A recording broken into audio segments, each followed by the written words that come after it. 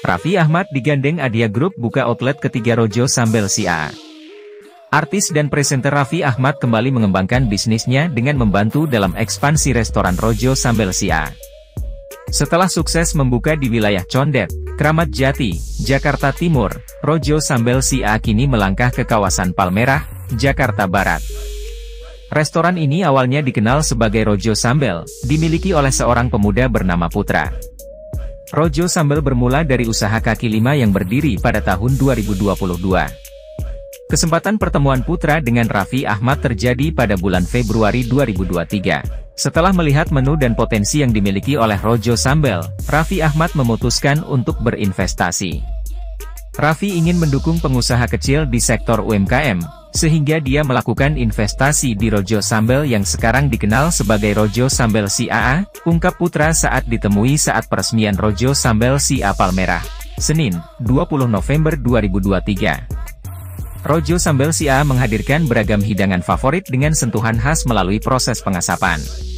Menu yang tersedia antara lain ayam asap, bebek asap, ayam goreng, bebek goreng, nasi jeruk, dan nasi bakar. Kami juga menambahkan pilihan menu tambahan seperti tahu, tempe, cah kangkung belacan, dan beberapa minuman favorit seperti es jeruk, es kelapa, dan es kelapa jeruk, jelas Putra.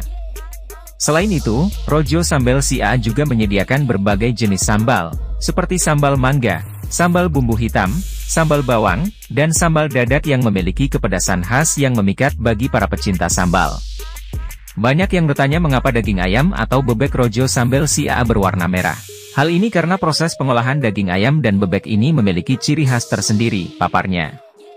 Proses pengolahan daging melalui 4 tahap yang unik untuk memastikan cita rasa yang istimewa. Proses tersebut meliputi pengungkepan, perebusan, fermentasi dengan pengasapan menggunakan kayu, dan tahap akhir dalam bentuk pemanggangan atau penggorengan sesuai permintaan pelanggan. Sementara itu, Adhya Group kini memegang hak eksklusif untuk menjalankan bisnis Rojo Sambel SIA serta merencanakan membuka 50 outlet di Sumatera dan Jakarta. Outlet ini menyediakan layanan premium seperti restoran, kafe, dan ruang kreatif untuk berbagai keperluan, kata Irawan Sukmanugraha, VP Property Hospitality Adhya Group. Tenaga kerja.